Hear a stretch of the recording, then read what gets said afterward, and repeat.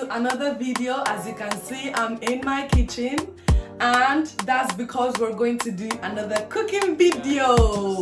And as you read by the title, yes, I'm going to be making tacos. So before we go into the cooking, please don't forget to like, comment and subscribe, and turn on the post notification bell so you don't miss any of our videos. Let's go. Guys, as you can see, these are all my ingredients I'm going to be using for our tacos. The first essential ingredient is our mini wraps. We bought them in Asda. They come in 8.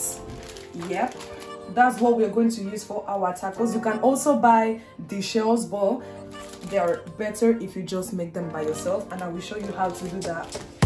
We have hot spicy sauce. We have lemon, 3 tomatoes and half onion, because that's what we are going to use for our spicy sauce.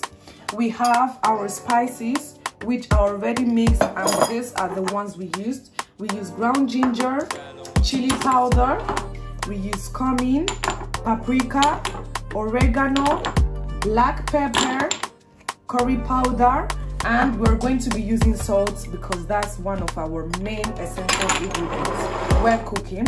I have another half of onions and 2 cloves of garlic.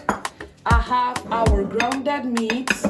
I have my vegetables, which are 2 yellow peppers, 2 red and 2 green yellow peppers. Then over here I have our seafood sticks, which are already cooked, and that's what we're going to use for our salad. I have lettuce, I have sweet corn, I have cucumber, and I have lettuce but already prepared cuts. So yeah guys, now we're going to start by cutting our peppers, and I will get back to you guys. And as you can see, I forgot to tell you, but my sister Abigail, she's going to join me in the cooking because she wants to help me. So yeah, we're going to start with the cutting of our peppers. And as you can see, we already have the fry pan with a little bit of oil in it. So we're going to cut our peppers, and after that we're going to on the fry pan so it can be getting hot, and we'll put the peppers inside the fry pan. Okay guys, so this is how we're going to be cutting our red peppers. You want to cut them long,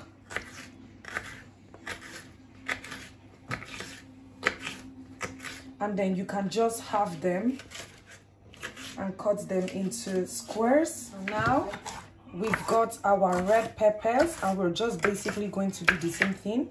You cut them long, you turn them, and you just cut them into smaller pieces because you don't want them to be chunky, guys. So this is how it looks. It looks colorful and beautifully sliced. I suggest you should slice, you should buy all the 3 colors of peppers, so it has like a variety and the tacos can look nicer. As now over here we have our fry pan, and I've added just a little bit of oil because we are going to fry our peppers. And then when you see that they are a little bit soft, then that's when you will add your ground meat. So we'll get back to you guys when the oil is hot.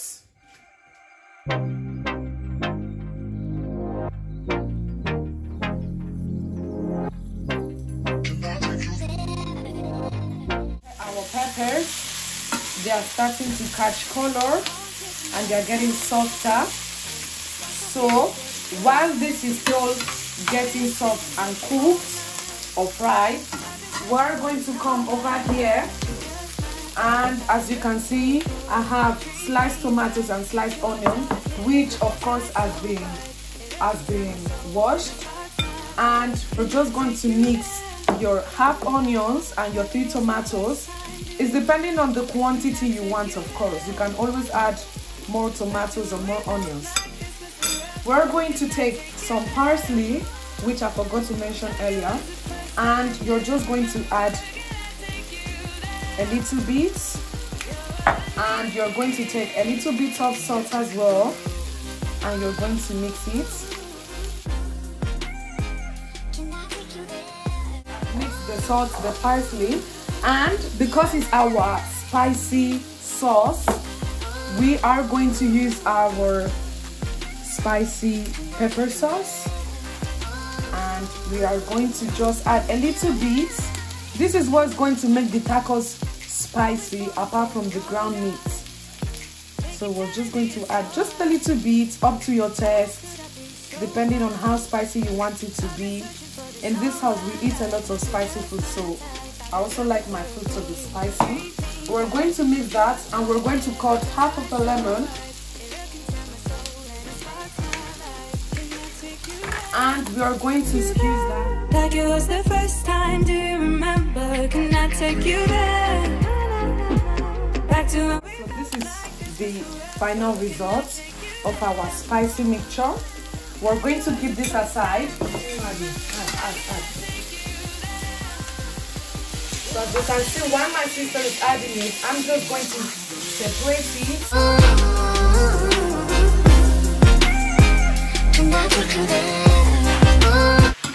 Mix everything together. We're going to keep this for 5 to 10 minutes to continue frying.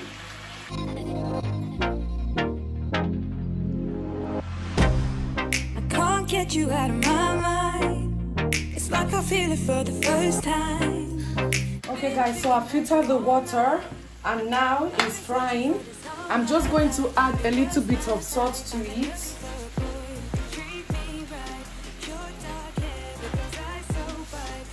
And we're going to mix that.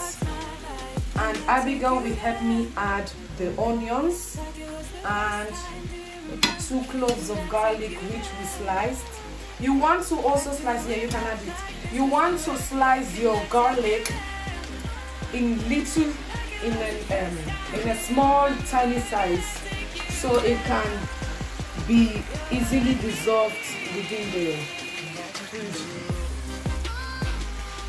Thank you, Abby. So we are going to keep this for another 5 minutes. And then we'll add our spices. So we're going to start with our salad, and we just have the lettuce. I removed the bottom as well. You want to remove anything that has brown on it. And this is how we're going to slice it. We're going to slice it that way. I can't really explain how to, but that's how you want it. And this, you're going to turn it, and you're going to also slice it again, but into smaller pieces.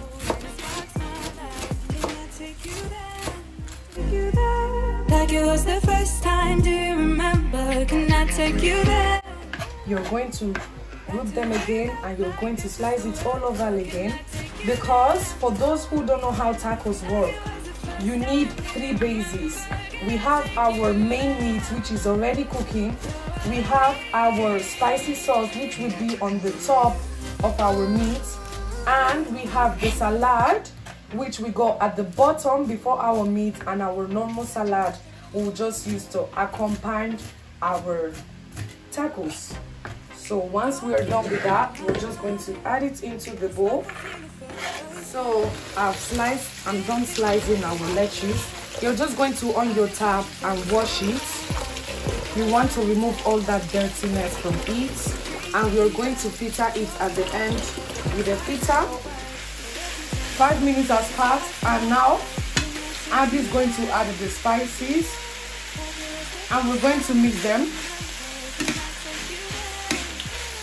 because you want that red color in your tacos, that red brownish color.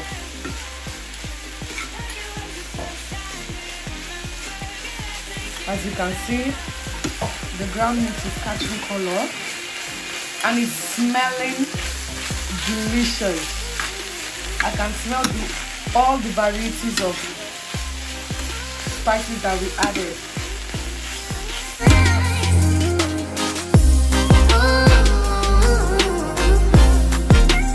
It looks delicious. I can perceive the aroma from here.